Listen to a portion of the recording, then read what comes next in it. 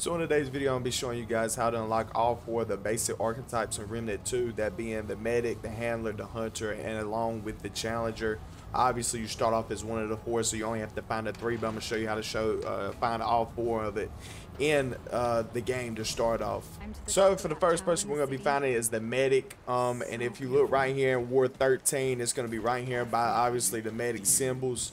You'll want to come and talk to the slave. If you have it already, you'll have some dialogue, but you'll come right here to can I have and see what you sell. And you'll be looking for the medic pin right here. That right there is what you need to purchase. You'll need about 1,500 scrap. Once you purchase that, you'll have to take it back to the guy up on the docks and craft it. Once you do that, you'll be able to have that character. So let's move on to the next one. Alright, so the next one we're going to be looking at is the handler. That's the guy with the dog.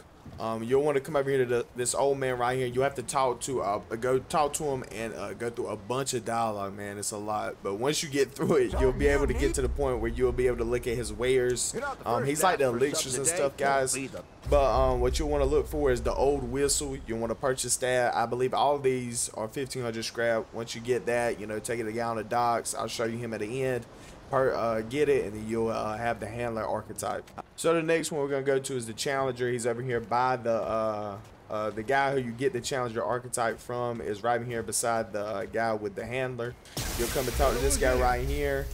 And he'll have the metal tool, I believe it is, the old metal tool. You'll purchase that right there with him, and that's for the challenger archetype. And finally, last but not least, you'll want to come over here to the weapon vendor. He's right over here. Once you spawn in, he's usually over here at the firing range. You'll want to talk to this guy right here, and he'll have the hunter's thing, but obviously I can't get it because I'm already a hunter.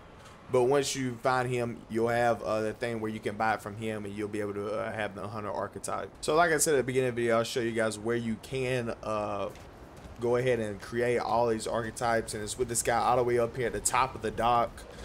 So there's the there's the crystal right over there and the refining range. You'll want to just come straight across and come up this way. He also crafts dragon heart relics and stuff like that, so if you have the materials to craft that stuff, this is the guy you want to talk to as well. But I mean, usually it's just the archetype things that you want to find. But you'll come up here to him, and he's usually just sitting right up here in this little mobile home type thing.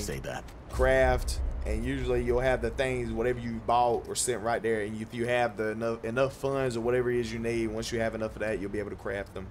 But yeah, I appreciate you guys watching the video. If you haven't already, like, comment, subscribe.